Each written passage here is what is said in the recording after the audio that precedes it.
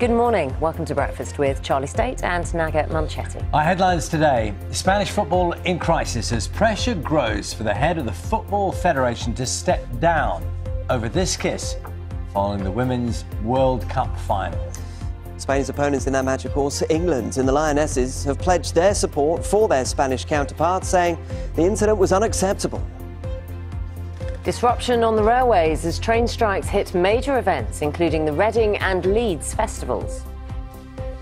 And honouring 4 extraordinary women who took on the fishing industry and the government to get safety measures introduced on trawlers.